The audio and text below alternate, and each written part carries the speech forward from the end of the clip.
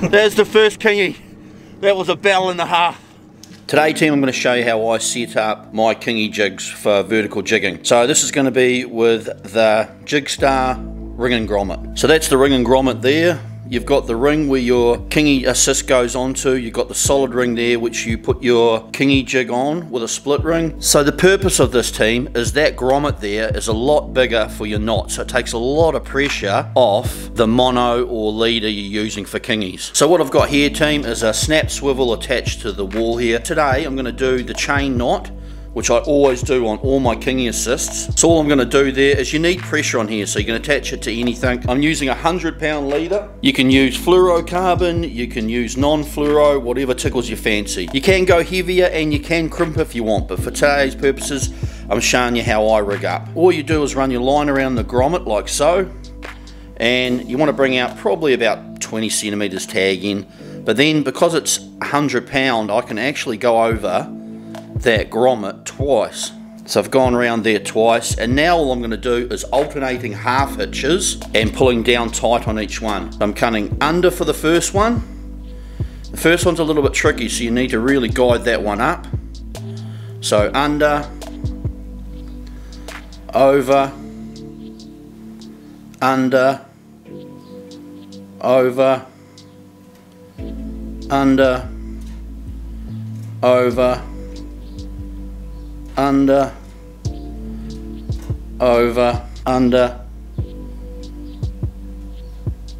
over, and do that up nice and tight. I find actually saying it as well, you don't miss out and do a double under, then the knot looks all gammy. Then chop that off there, and I just get a cigarette lighter, not normal, and just burn that end. And that's the chain knot there. Super strong. You've gone around twice around the grommet, so less pressure on there. If you get one of those giant kingies, that's going to hold it. Next thing I'm going to do is attach my assist to that solid ring there. So you got a little solid ring off the side there. Just going to feed that assist I've made up through. This is a Shimano Odaku skirt as well. So it's a little spongy skirt, which I'm trying for something different, mixing it up. And then you just attach that on like so. And that's that. And that's your assist there, ready to go.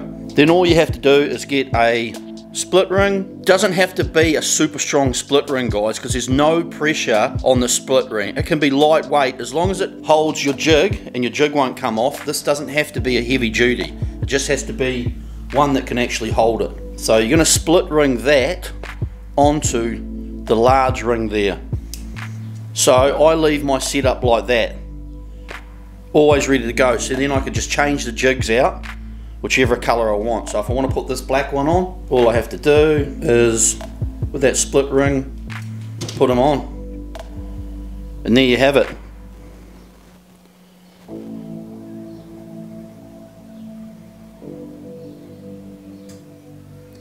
So then at the end of the day when I'm finished, I just take him off, that kingy jig, get rid of him, and my assist stays on there ready to go.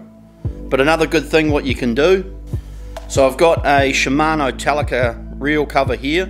I'm using the Osea Jigger 4000, and this is the cover I use to cover the Osea Jigger 4000. With the Telica cover here, what I'm going to do is just above the Telica there, punch a hole in the top of the cover there. Next thing I've got is I've got a bit of elastic here. I don't know where I found this from, but I've got a bit of elastic anyway, and it's probably, I don't know, 20 centimeters long, 15 centimeters long. I'll put a bead on there, and at the other end there I'm just going to tie just an overhand knot or a granny knot or whatever you want to call it. Tie that, do it up tight. I've got the bead on there, so it's like that. I've got this little tool. If you've got a Beastmaster or any Shimano electric reel, it comes with this little line grabber. So I'm just going to punch that line grabber through there, come through to the other side there, attach that little loop I've made of elastic there, and I'm just going to pull it through the other side here. This might get a bit finicky, and I've pulled it through, so I've got a little bungee sort of thing sitting there. Right, from here, team, I'm just going to wind up the slack with my Osea jigger, run that leader onto the reel. Okay, I've got a bit of slack there. Okay, I'm just going to chuck that cover over the reel now. Do that up tight there. And now with your assist cord on that little bit of bungee there that you've created, you can just wind up the reel and your assist cord will sit on there ready to go. So on your next trip, take it off and just attach your kingy jig ready to go. At the end of the trip, take it back off with your little bit of bungee there, hook it back on there, and that holds it there nice and snug and out of the way, ready to go. So that, team, is how I set up and rig up for kingy fishing.